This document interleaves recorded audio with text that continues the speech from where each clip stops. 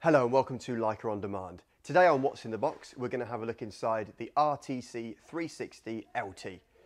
So if we open up the box here, first of all, you will see on this end a 4-bay charger. Now the wire for the 4-bay charger was situated in this compartment at the back, so make sure that they are together. Next, we look at the RTC360 itself.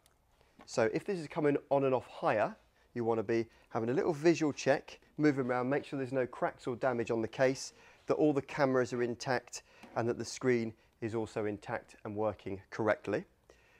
This particular model comes with 2 USB memory sticks, so it's quite common to find one of them in the unit itself. So make sure that you check that one of them is in the unit and one of them is in the box. And then we move on to the batteries. So this particular kit comes with 4 batteries. Again, commonly 2 of these will be situated in the unit itself and 2 in the box. So be sure when you're taking this on or off hire to check that. So that's a brief look at what you find in the box of an RTC360 LT. Be sure to watch more videos where we take this unit out onto the field and show you some features and benefits of what you can do with the kit. Thank you for watching Leica On Demand.